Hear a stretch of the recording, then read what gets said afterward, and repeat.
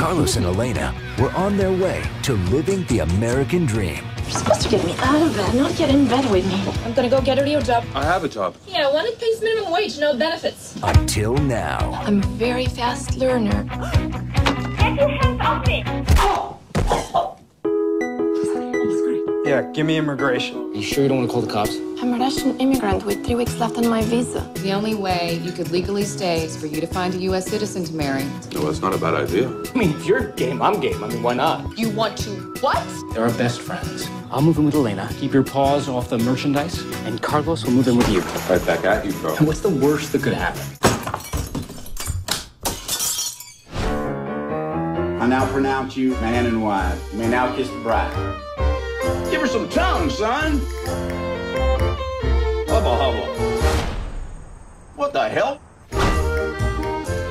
Oh, jeez. I didn't see anything. Do you always swim naked in the morning? The fish don't seem to mind. Do you?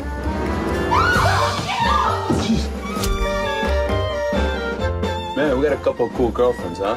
Oh, Miss Elena is sleeping in my bed. Me too. Sleeping with Elena?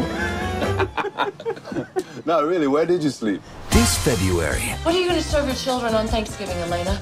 Borscht? Vodka? Mom. We don't celebrate Thanksgiving in Russia. It takes 4 to tango. I don't know. I've been feeling more passionate lately. Passion's good. This is what I was born to do, to give pleasure. I mean, we have your mother against us, the United States government. I'm Agent Ravencourt with immigration. I just wanted to stay. It's very difficult. There's gotta be another way. Prison. There's always a first time for everything. Tiene tremendo culo. What'd he say? He said you had a cute ass. Muy bueno. I see you got a new girlfriend. Immigration Tango. I don't really care for Betty. No offense, Carlos. I mean, she's just kind of stuck up for my taste. Not stuck up. She's a little stuck up, Mike.